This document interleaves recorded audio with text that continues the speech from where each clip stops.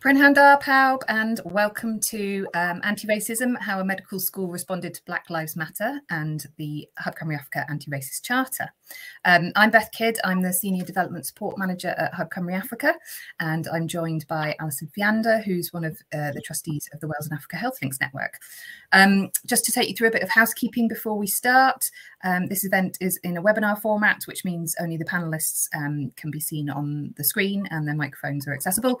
Everybody else is muted. Although we do encourage you to please join in with the session, you can type in the chat box, which is to the right of this screen. And there's also a section for questions. So the Q&A tab, if you click on that, you can put your questions in it, and we'll be leaving time at the end of Professor Hawthorne's presentation to take questions. You can also make an oral contribution by clicking the raise your hand icon, and then we can invite you to unmute and put your question verbally. We value your feedback, so we'll be doing a couple of polls at the end of this. If we could get you to fill those in, that would be great. And also to remind anyone that any form of abuse or offensive language or behaviour in the chat box or throughout the session will not be tolerated, and to ask you to please be respectful of and mindful of the experiences of others.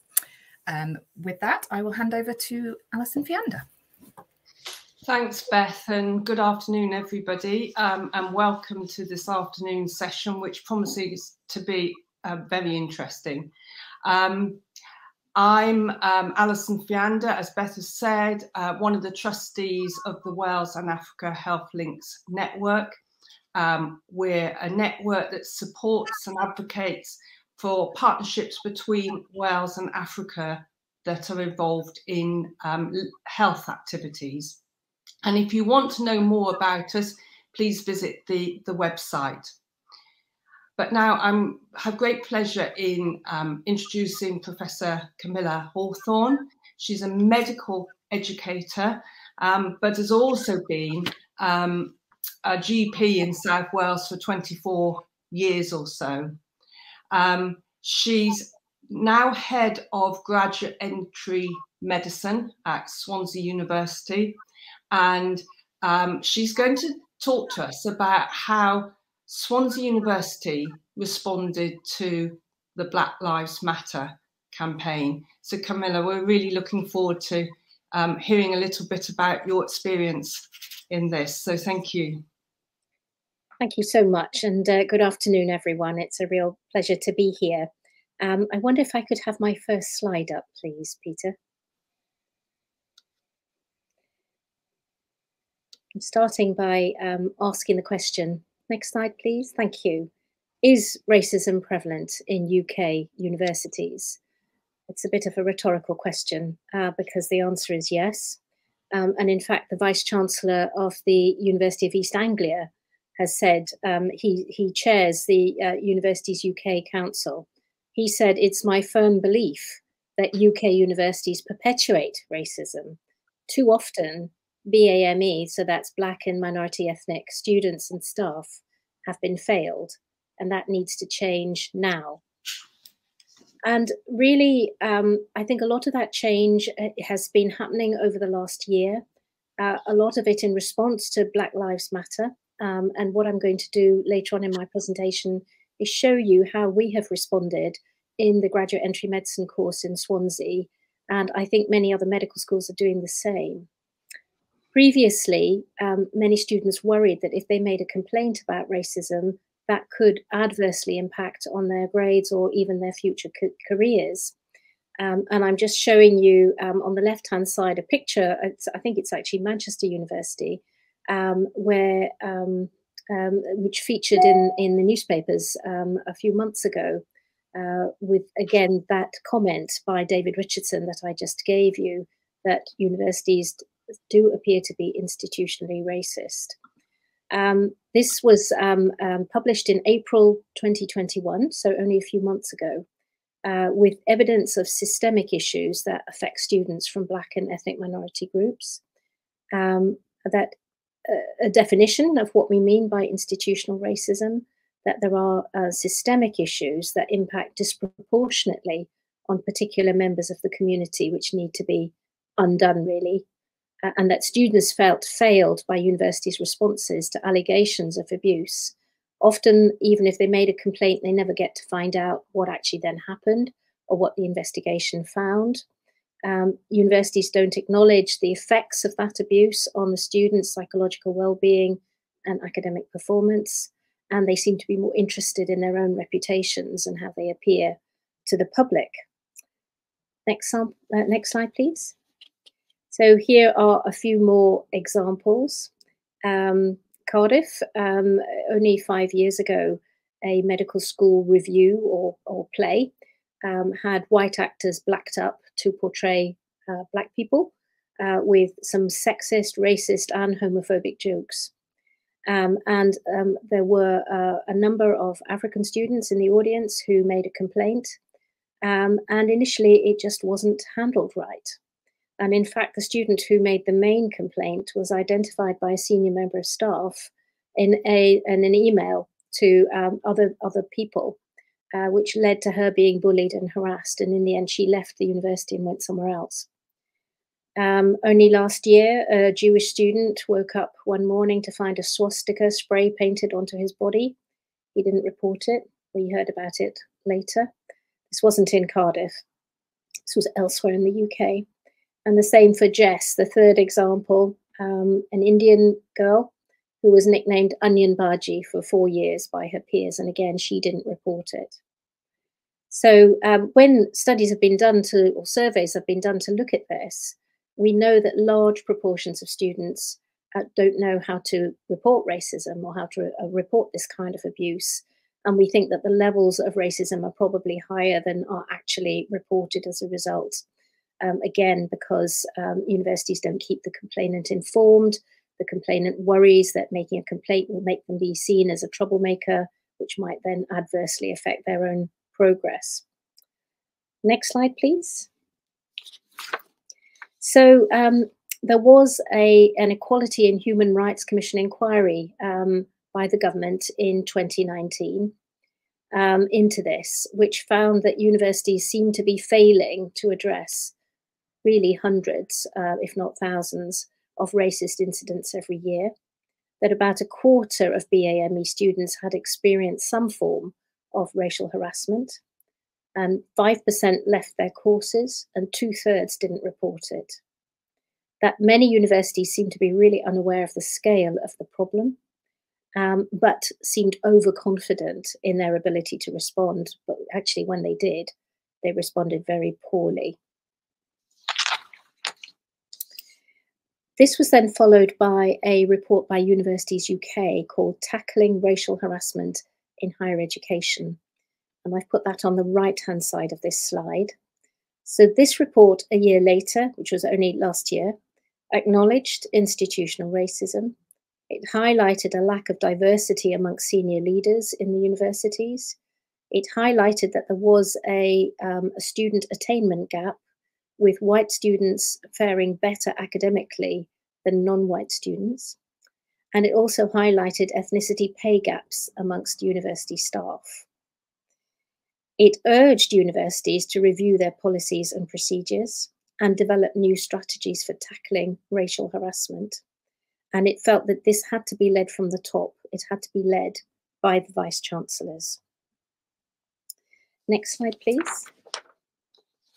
So this is the Universities UK report and the URL to it if you wanted to look at it in any detail. But on the right-hand side of this slide, I've got listed the main recommendations and practical steps that, that this report suggested all university leaders could actually start doing straight away. First of all, making a public statement committing to tackling racial harassment, to engage directly with students and staff who had lived experiences of racial harassment, reviewing their current policies and procedures, improving awareness and understanding of racism, racial harassment, white privilege, microaggression amongst all staff and students, including through anti-racist training. And in fact, some of the racial abuse comes from students against other students. It's not just about staff and students. And to ensure that expected behaviours for online behaviour are clearly communicated, as well as breaches and how they be sanctioned. developing and introducing reporting systems, and then collecting data on reports of incidents so that the universities knew what was going on, because very often they don't. Next slide, please. I'm going to move now to differential attainment. Some of you may have heard this term, some of you may not know what it means. Essentially what it means is the academic grades or marks that students get, and that there appears to be a gap between white students in the UK and BAME students. And in fact, if you look in Canada, if you look in the States, if you look in Australia, you see exactly the same picture. The UK is not alone in this. The Open University some years ago did a survey and a study of this, and it found that this is happening at all levels of education in all subjects. We're not just talking about medicine. And it's been going on for quite a number of years now, at least 16, probably a lot longer than that. It tried to look at why this was happening. And the Open University thought that this was perhaps a little bit due to differences in academic ability, but actually there seemed to be a lot of other reasons that were far more important that had nothing to do with academic ability. And in fact, if we look in medical training, both for undergraduate, for medical students, as well as postgraduate training for doctors in training, we see the same picture. So in the UK, we find that white UK graduates do the best. BAME UK graduates do significantly less well. And BAME international graduates, so people who got their first medical qualification abroad, do the worst of all. So much so that there is a huge gap between white UK graduates and international doctors. Next slide, please. So going back to the Open University report and the study, they had a look at various possible reasons why this was happening. And they found this was not attributable to variations in ratings of the course as to what the course was like. So that didn't seem to be a factor. It wasn't a factor that there were variations in academic engagement, with one type of student being more engaged than others. That didn't seem to be the case. There were no variations in approaches to studying, and there were no variations in the students' conceptions of learning. This was all work done using self-reported questionnaires to the students. Next slide, please. And the Open University study concluded that ethnicity itself was almost certainly not the variable that was influencing students' academic attainment, but it was a proxy for other factors that, as it put, have yet to be identified. It's a real big problem. Next slide, please. So we then move on to looking at medicine and attainment in medicine. And I'm going to just tell you briefly about a systematic review and meta-analysis of 23 reports that was reported in the BMJ a couple of years ago, looking at medical education and academic successes. And again, it found what the Open University had found, that non-white ethnicities performed less well than white candidates, both in undergraduate medicine and in postgraduate medicine. And it didn't really seem to matter what type of test they took. It was, even if the exam papers were anonymized, so you couldn't tell who they were, it certainly was in practical clinical assessments, clinical skills tests and so on, OSCEs and so on. Assessments where there was just pass-fail still happened, and assessments with continuous outcomes. So it didn't really matter how you assessed them, that differential attainment was still there. And they concluded that ethnic differences were pretty widespread and that they persisted for many years. It lasted right from your undergraduate years into your postgraduate training, and they weren't local or atypical problems. Next slide, please. This is the paper, in case you're interested, by Kath Wolfe and Henry Potts and Chris McManus. So 742 UK medical students were studied as undergraduates, and about 10,500 graduates as well were looked at. So it's a pretty chunky piece of work, that meta-analysis. Okay, next slide, please. So why is this all happening? We don't really know. There are various speculations. It may be due to the quality of training that's offered. It may be affected by the standard of entry exams to medical practice. So maybe that people coming in for postgraduate training from abroad start at a lower level. But I don't think that's truly the case, to be honest. It may be that there are family or social influences that are affecting attainment. And it may have its roots for UK graduates in school and the type of school experience that people have had.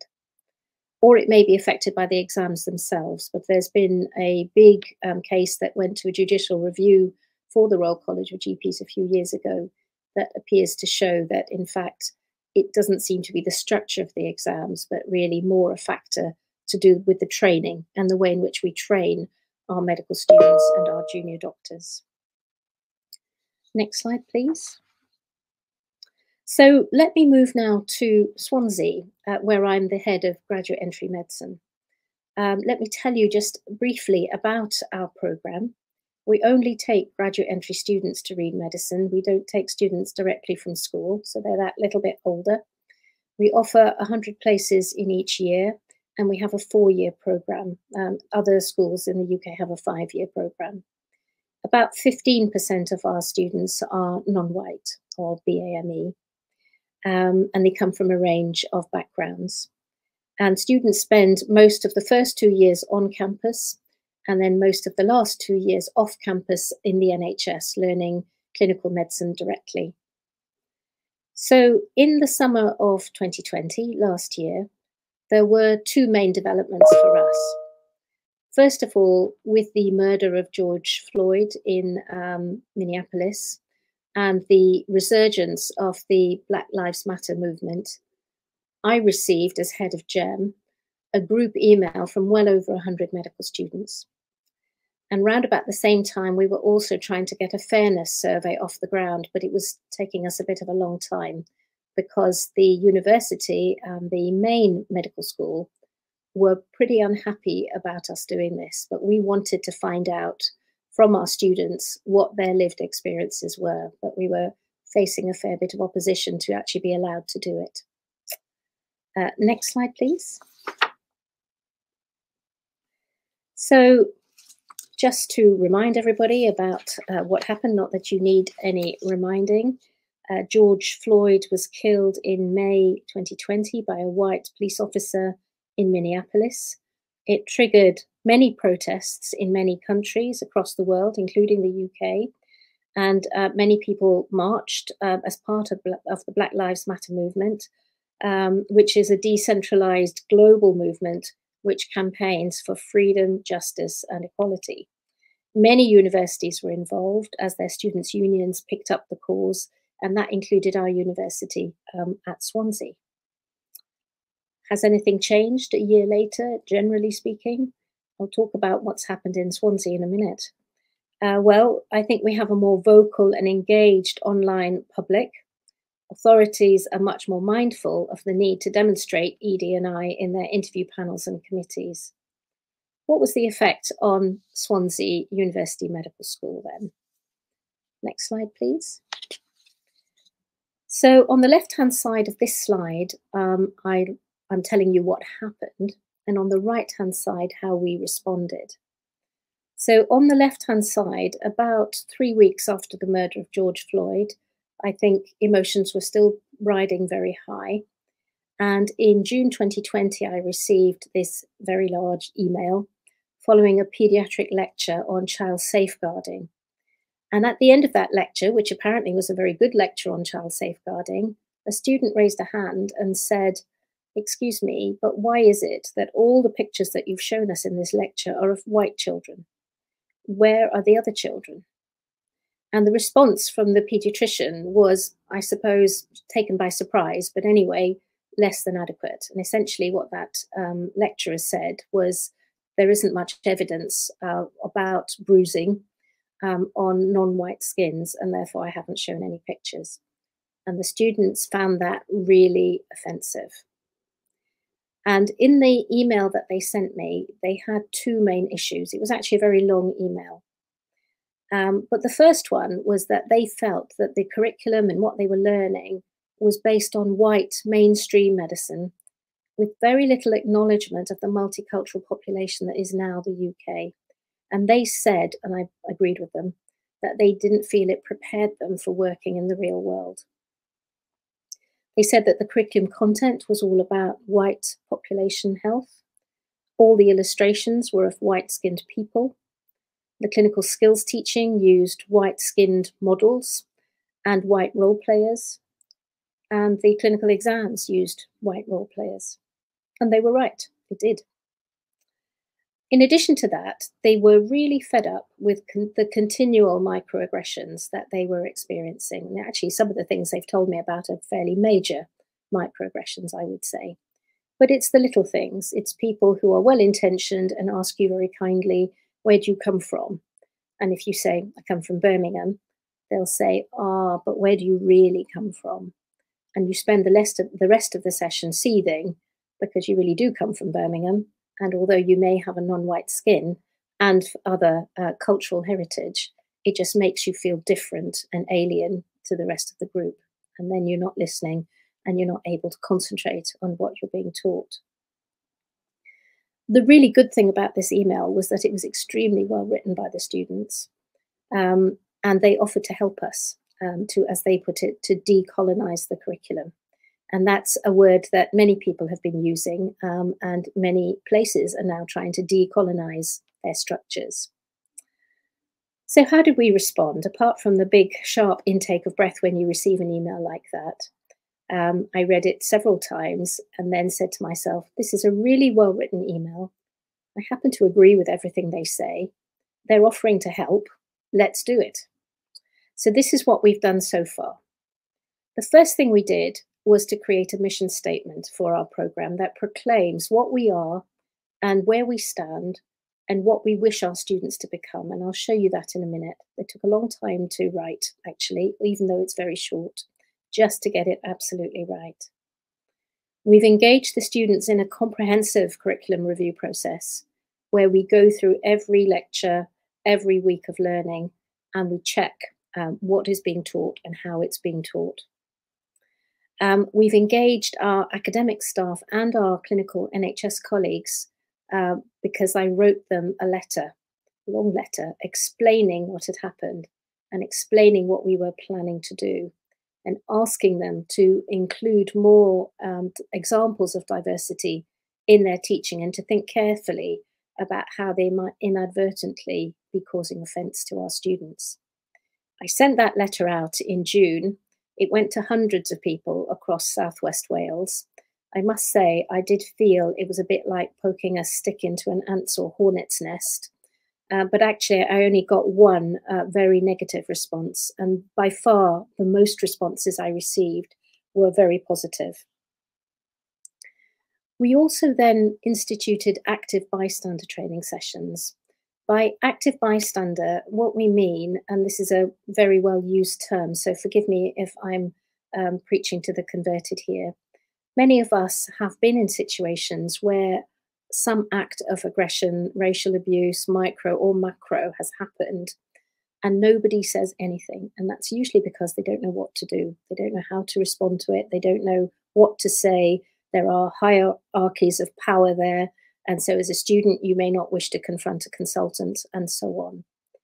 Active bystander training helps you learn how to respond when these things happen so that you can support the victim and you can help them deal with it instead of the victim having to deal with it themselves. We've also made it a lot easier for students to log a complaint or a concern, although we've still got a way to go. It's still not as good as I would like. And the British Medical Association Students Committee have written a racial harassment charter that they approached us with last year.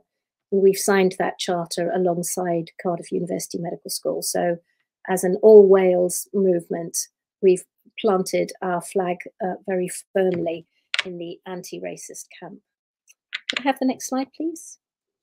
So this is our mission statement, and we are aiming to produce excellent, caring and inclusive clinicians for a global society. By excellent, of course, I mean a doctor who knows what they're doing, keeps up to date, and does their work well. For caring, of course, I mean a doctor who cares about his or her patients, their families, the communities in which they're working. And inclusive, I mean a doctor who understands about allowing patients to be in a situation of cultural safety, and knows when to ask questions in order to make sure that happens.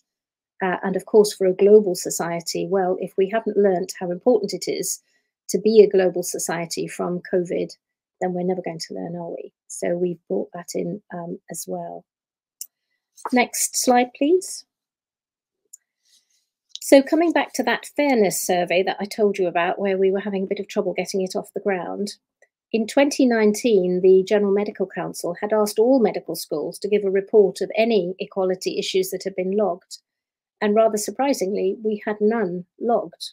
That didn't mean to say they weren't happening. They were happening. We were clearly either not receiving them or not recording them, neither of which is good. We didn't keep a register of our students' protected characteristics, nor of our clinical examiners, or even of our teachers. So we really had no data at all on equality and diversity. And we didn't produce any analysis of how students were performing academically by their protected characteristics. So the fairness survey was an anonymized survey to send to all our students. It was a first step. The university didn't like it. They didn't like the word fairness. They thought that we would dig up additional issues that might be difficult to manage reputationally. They objected to it being called a fairness survey, and it took 8 months in the end to get permission to send it out. Well, we did then, helped by the fact that the GMC knew that we had this survey, and every time they visited us, they asked us how it was getting along. So eventually, the university had to let us do it. So we sent it to all our students, and about a third of them responded. We asked for any events of discrimination they had experienced that they thought were unfair by protected characteristics. So there are 9 protected characteristics, of which ethnicity is just one. And what was interesting was that we had quite a number of reports, but we had equal reports of racism and sexism. 1 report of religious discrimination, which was to do with headscarf, and 1 report of homophobic comments, and no reports of any of the other protected characteristics. And we're aiming to send this survey out now annually so that we can keep a track of what's going on. Because it's anonymized, we're very hopeful that the students will respond. Next slide, please. So 1 year later, what has changed? And of course, there's a yes and a no.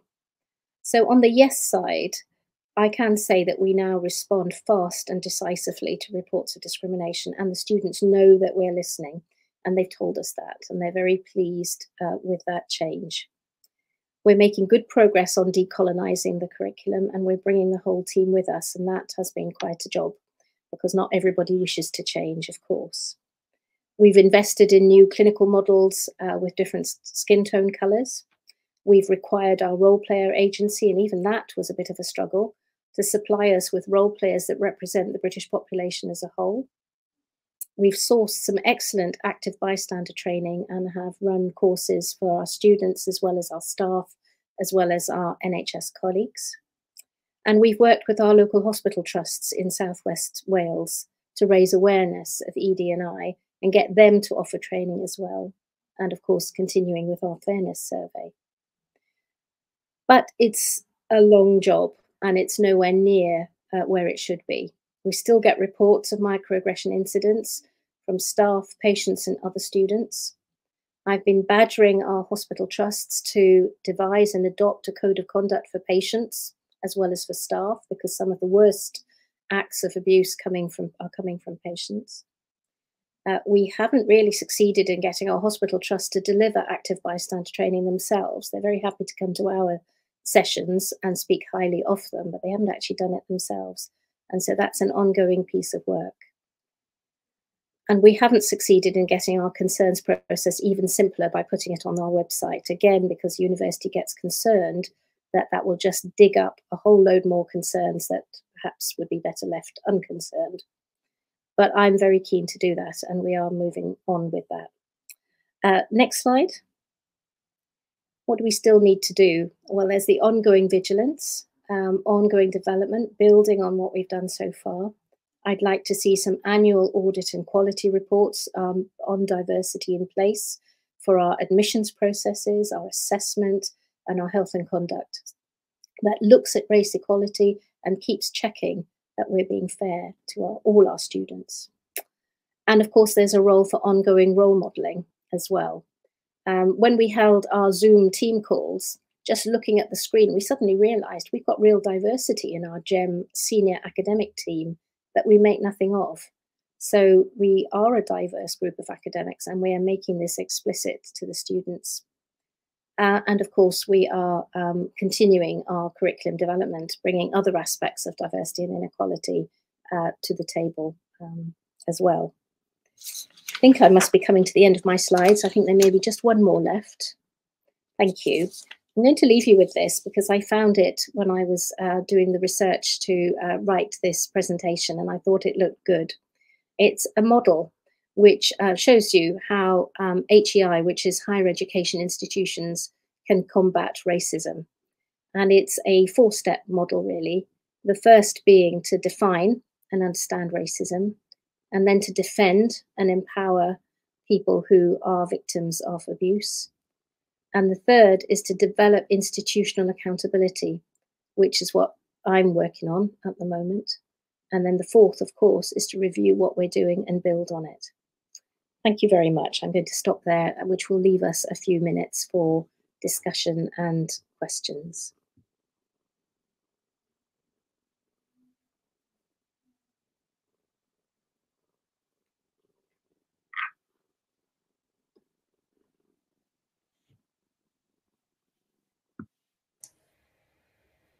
Wonderful. Thanks very much, Professor Hawthorne. I can see that we do have a question in the Q&A. Alison's there, so I will leave her to lead the Q&A discussion. Thank you.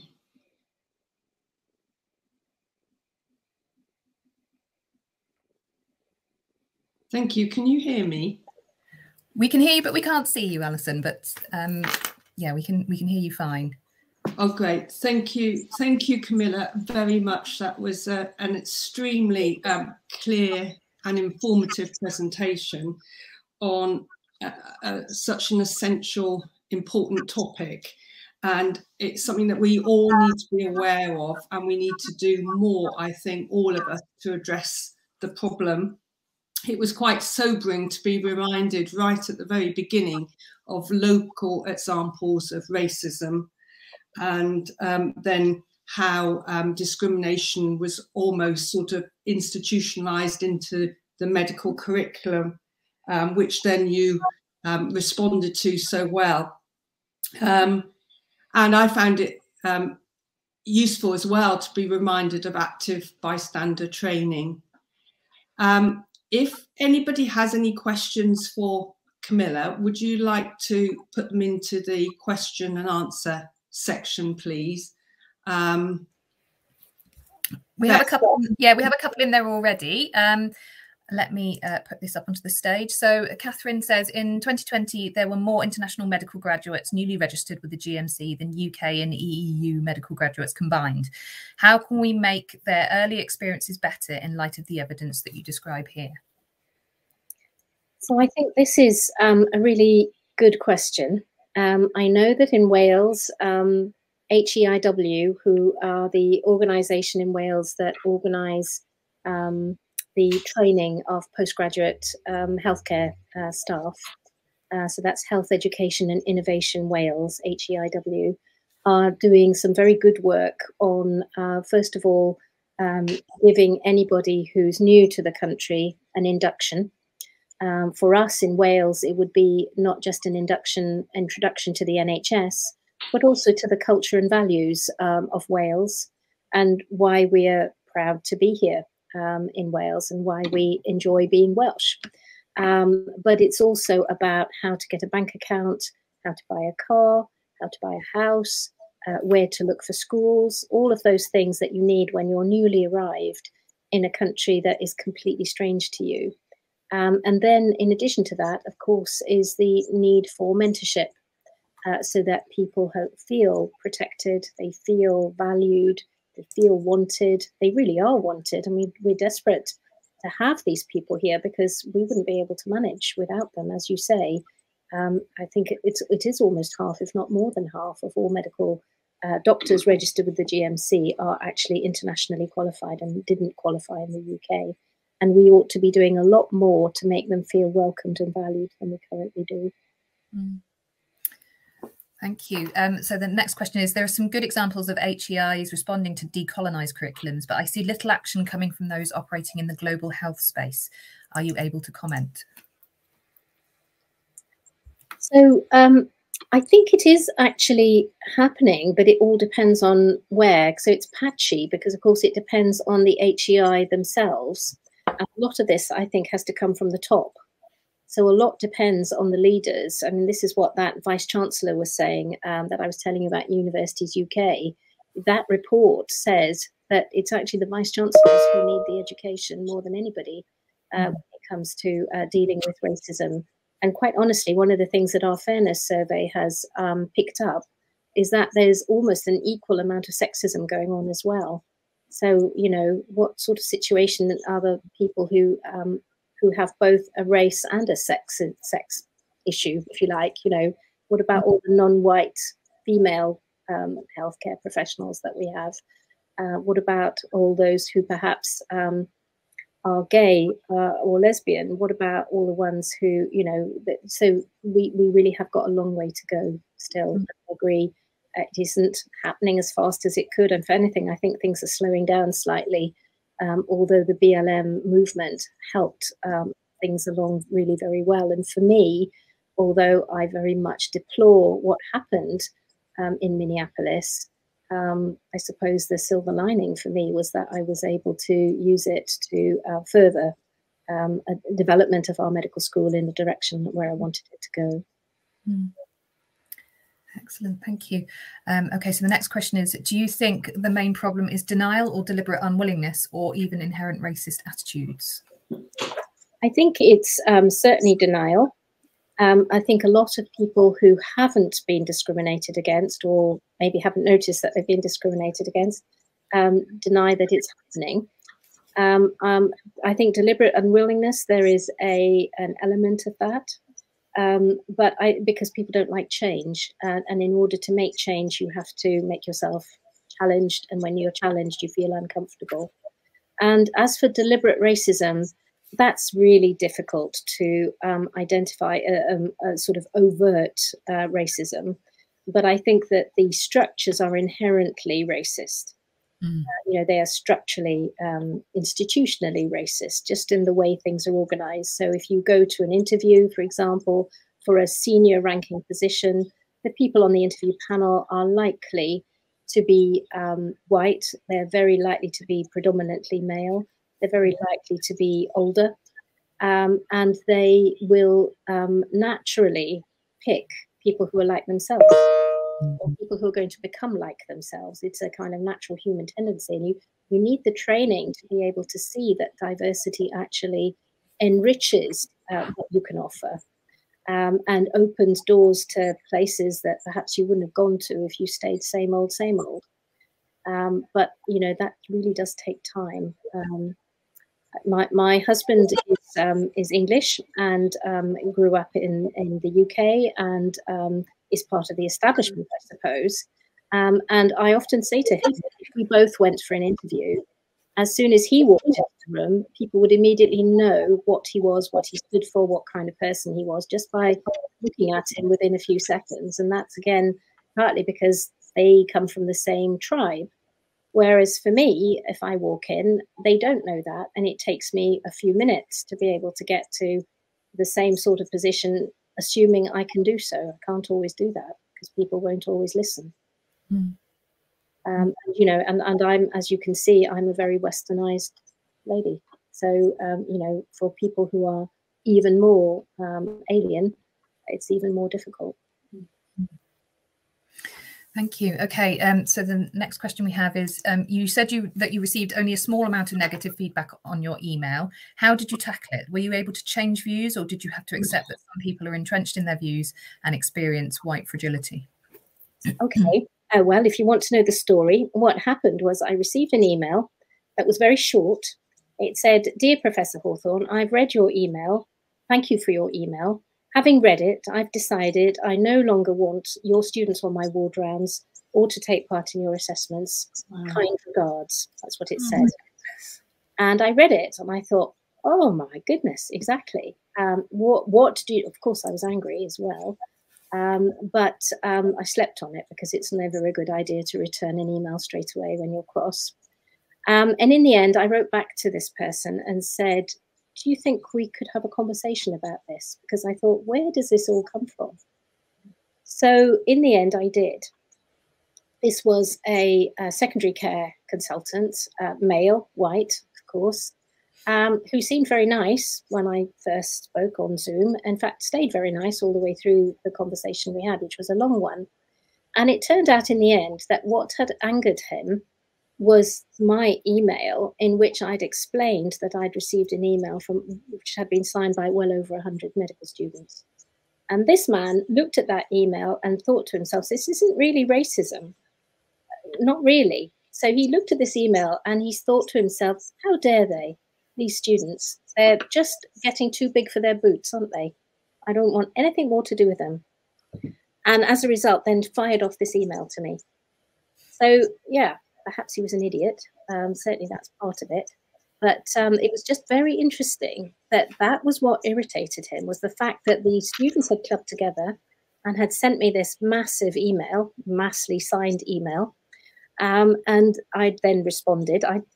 Yes, I was a bit surprised when I got it, as the first time I've had anything like that.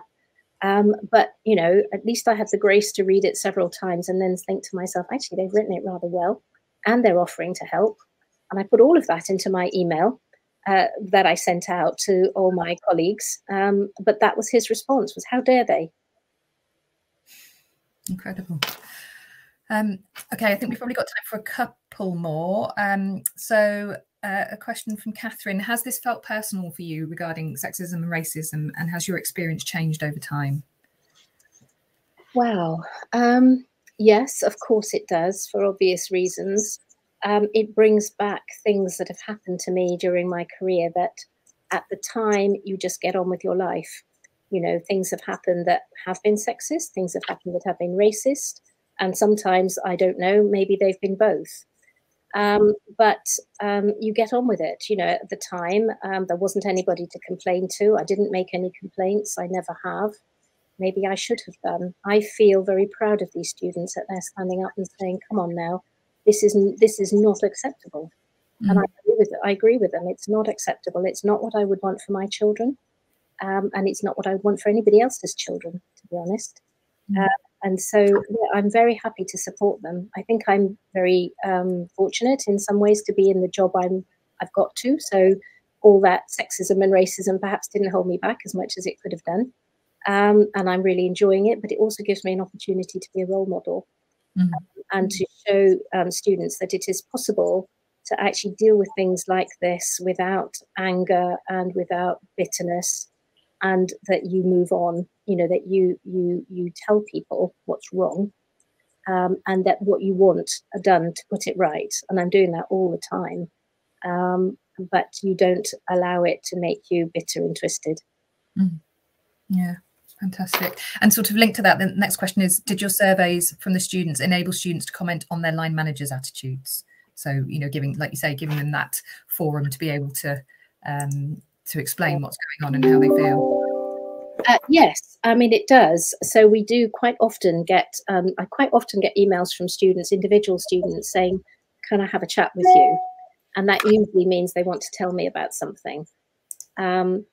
And actually what's also interesting, which I think is really good, is the active bystander training seems to be having some dividends now, because not long ago, a white female medical student emailed me to tell me that she thought her African female colleague was not getting the same treatment that she was getting.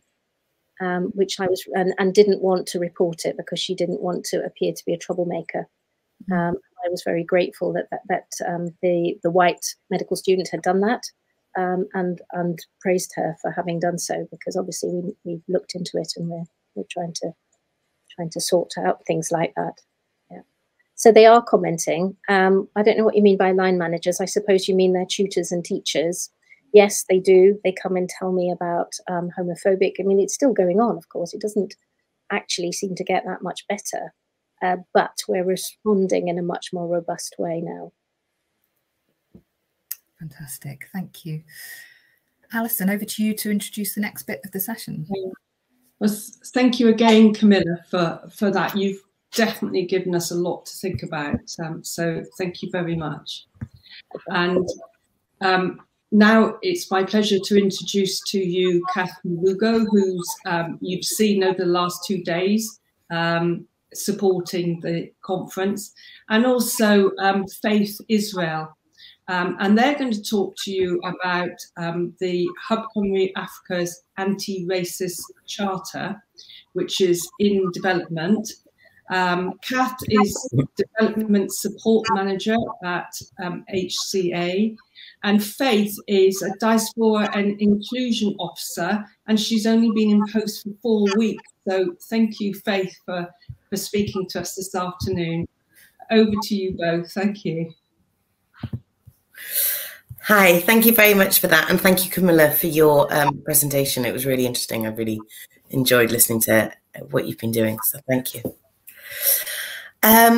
So really quickly, we're just going to talk to you for 10 minutes before the end of the session. If you have any questions, again, you can still put them in the Q&A or put them in the chat.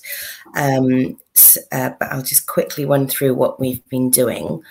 As a lot of you will know, SSAP, which is the Sub-Saharan Africa Sub-Saharan Advisory Panel, is founded on principles of promoting anti-racism in the sector, and Hub Cymru Africa are working to support and promote best practice in the Wales Africa community.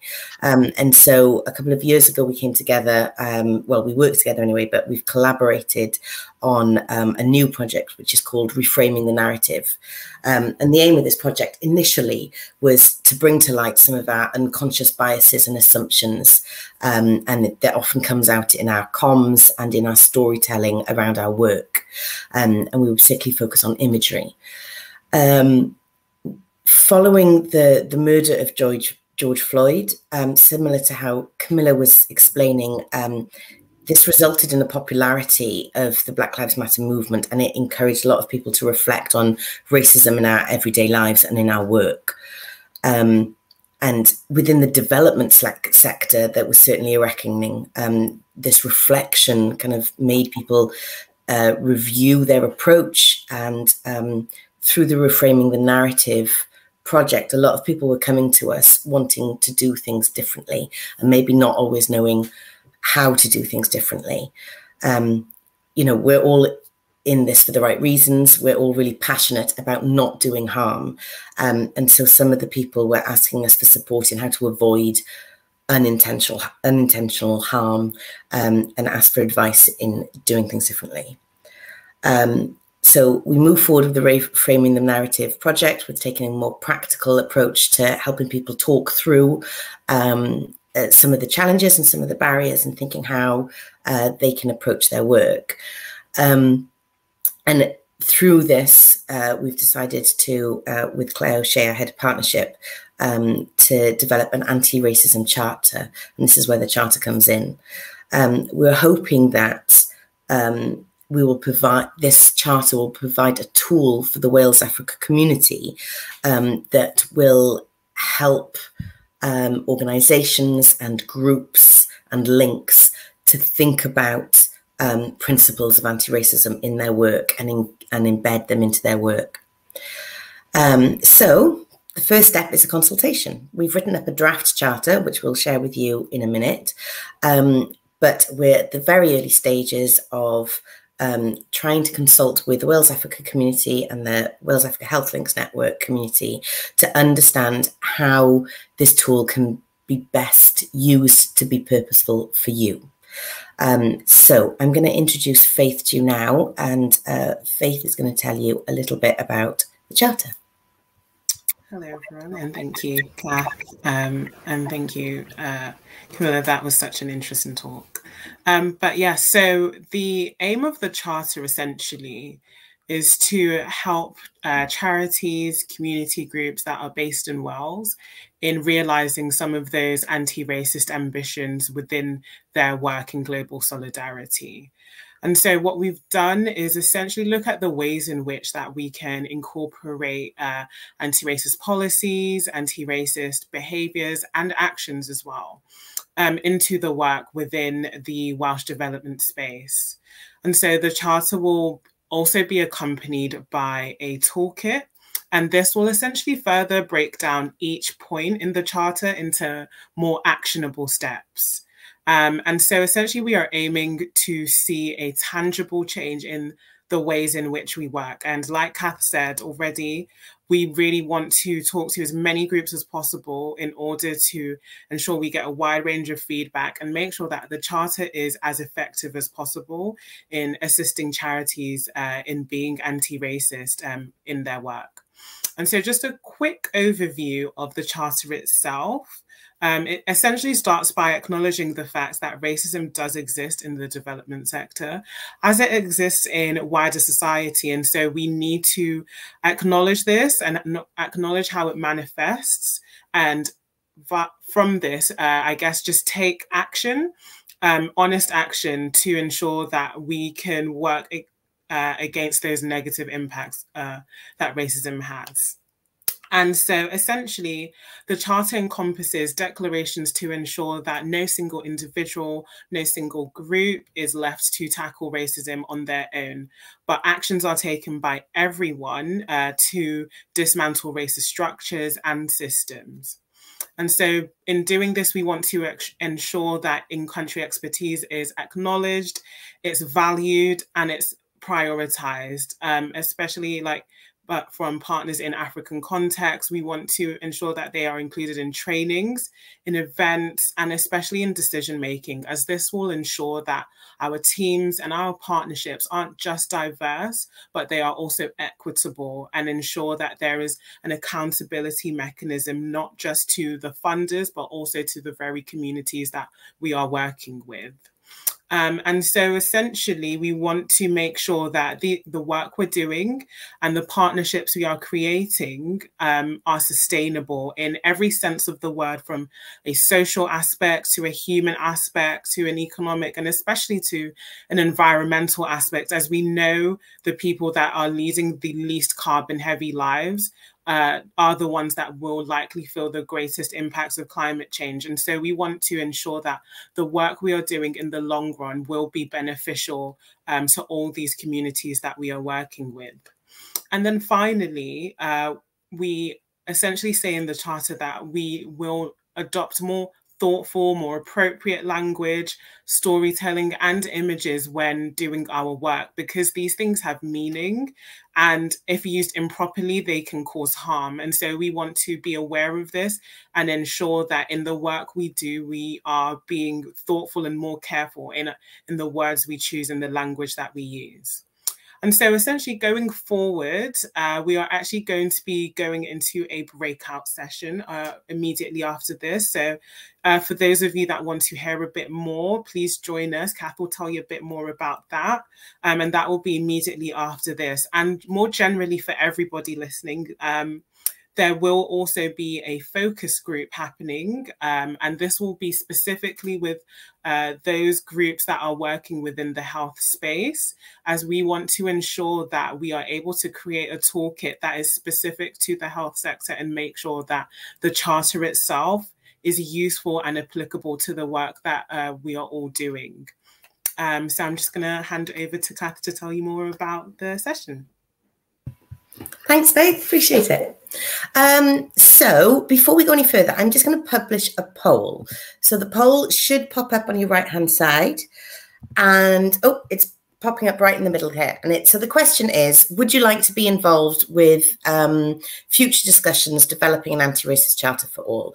So if you click yes on this, what it means is that we'll be able to access your contact details and we'll be able to get in touch with you. We're not going to get in touch with you about anything willy-nilly. We're just going to contact you to invite you to either a focus group or to fill in an online feedback form based on your views of the charter.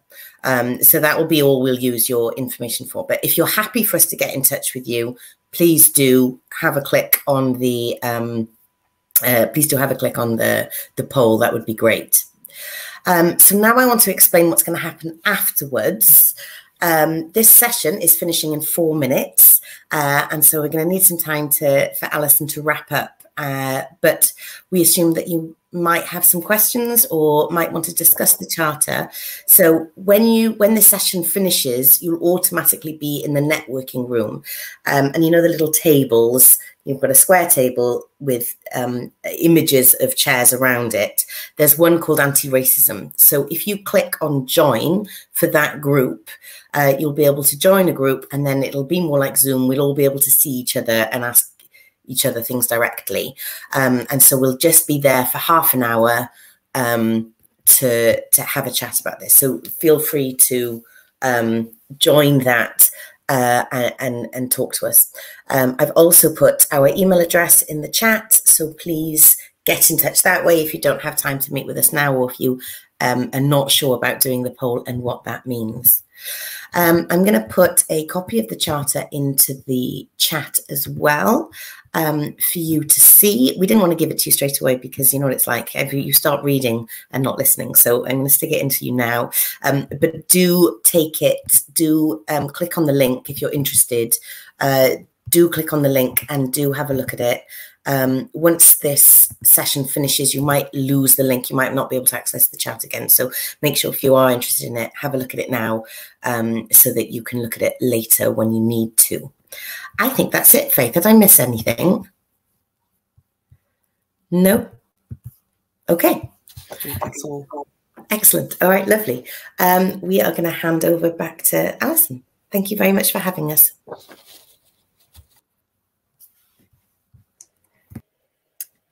Oh, Alison, we appear to have lost your sound again, which is unfortunate. We can see you're talking. Maybe if you want to pop out of the session and pop back in again whilst I launch the polls, and then hopefully we'll have you for the wrap up at the end.